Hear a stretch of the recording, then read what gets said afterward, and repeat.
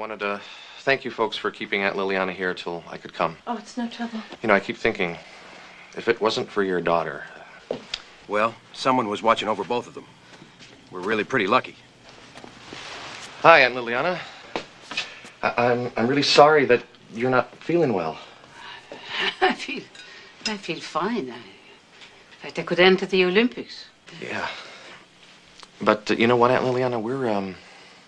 We're all kind of afraid that you might harm yourself. Wandering around at night, forgetting where you are, and now leaving the kitchen with the stove on? Well, I mean, if you would stop checking on me, then you would worry less. In fact, I don't even know what you're doing here.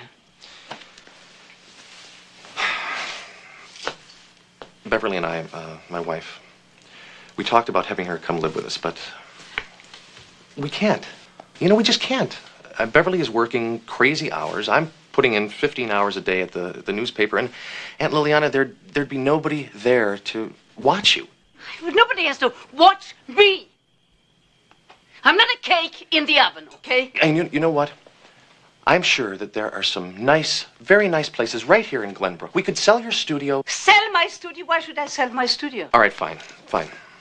You know what? We need to talk about this reasonably. It's time that we talk about a retirement home. A retirement home? Yes, a retirement home. I should retire to a retirement home? Please, I mean, it's just ridiculous. There's no need to. There's no need. Okay, fine, fine. That decision is yours. The question is then, Aunt Liliana, do you have another suggestion? Well, I'm not going to be put away. I am not going to be put away as long... Yeah,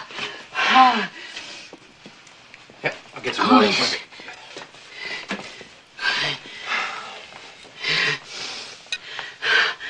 No one's going to put you away. No one. You can stay here until things settle down.